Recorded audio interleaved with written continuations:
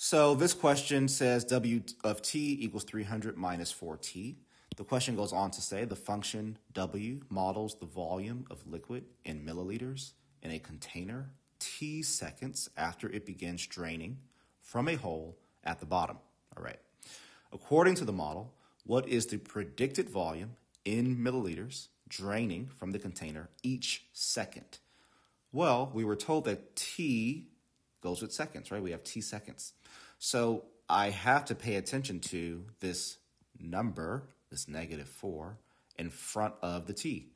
Because I think that at 0 seconds, if t were 0, we'd have 300 milliliters.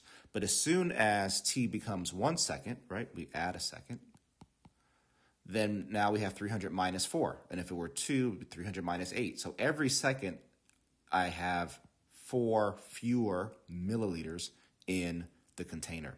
So how many milliliters are draining from the container each second? The answer should be 4. It's just that coefficient right in front of the t.